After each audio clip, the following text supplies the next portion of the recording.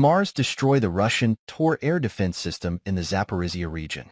Fighters of the Active Operations Unit of the Main Intelligence Directorate and operators of the HIMARS multiple launch rocket system destroyed the Russian Tor air defense system in the direction of Zaporizhia.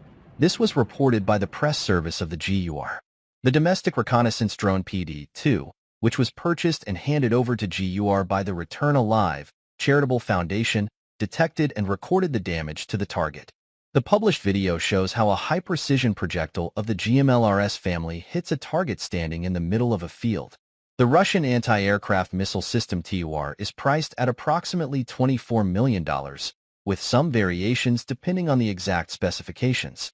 Recently, we reported that the operators of one of the units of the Special Operations Forces discovered and destroyed the launcher and loader of the Buk M1 air defense system with 6 missiles. It is reported that the Buk M1 anti-aircraft missile launchers and firing systems were discovered during operation in the Sumy direction.